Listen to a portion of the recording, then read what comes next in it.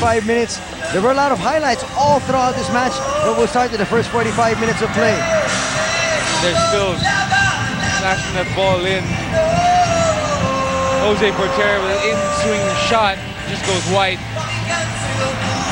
Kenshiro Daniels coming across that beautifully, but a good save by the keeper there.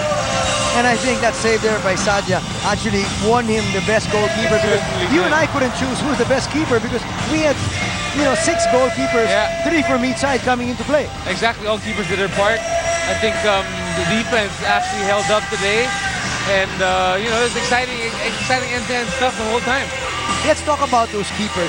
How hard is it for these keepers to come in and out, and you know, sometimes you come in the middle without even any warm-up whatsoever. That doesn't normally happen for very keepers. Crucial. You know, once you have a small mislap, it breaks your confidence. You don't want to do that as a goalkeeper.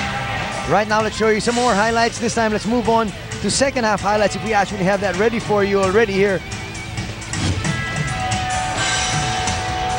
And this, I believe, is the goal delivered by Chifi to the head of Waco Cañas. Perfect ball by Chifi, classic in-swinging, and Waco gets some good touch on it and goes to the back of the net. Well-deserved MVP by Waco Cañas. Cañas scored, of course. We talked about Chifi Caligdong, always being the favorite target of Andy Cole.